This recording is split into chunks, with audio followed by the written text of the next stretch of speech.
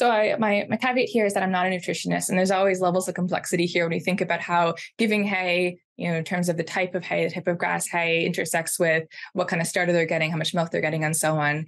But pretty much universally, we've seen benefits to giving calves hay earlier in life. And we're not necessarily concerned with giving them a high quality hay because they're getting the nutrition they need through milk and on their starter ration, but calves want to eat hay. We've seen calves sort within a mixed diet in favor of the hay, which suggests they're motivated to access hay. When they get hay, we see less abnormal oral behavior. So either cross-sucking, or we see a lot of pen-directed sucking and chewing in calves.